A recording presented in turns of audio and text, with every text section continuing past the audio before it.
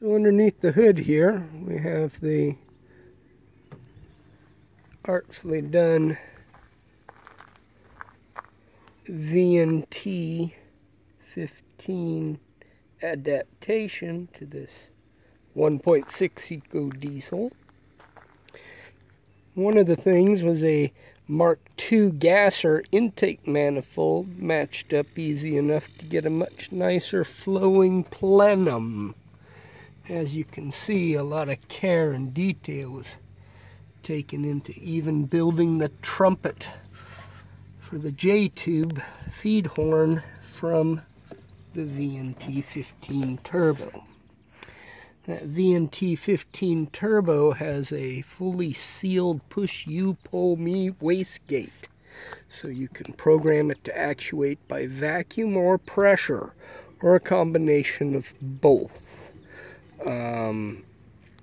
This intake manifold has a couple of 1/8 NPT fittings for like a aqua mist liquid intercooler, water injection mist system, or temperature probes, or propane injection HHO, etc.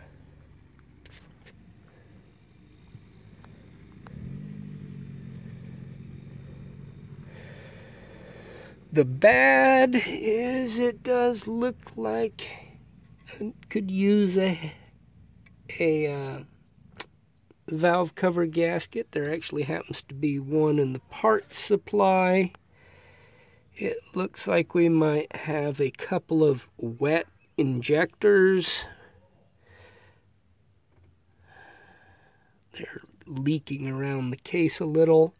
Now the injector bodies are the turbo injector bodies with a side cut nozzle, which helps them be better self-cleaning.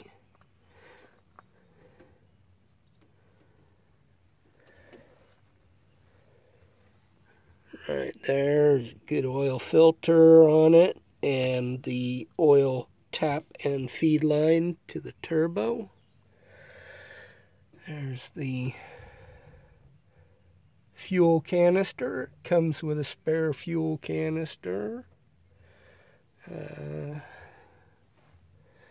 Brake fluid's happy. It actually has a brand new installed clutch pressure plate and all that, and a new installed starter.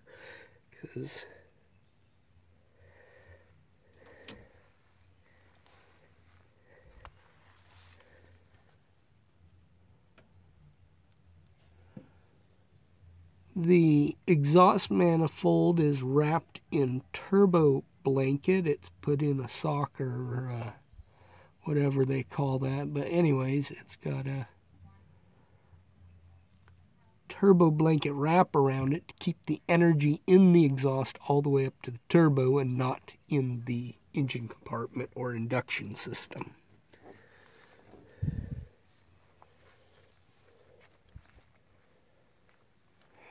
Oh, here, let's start it for you.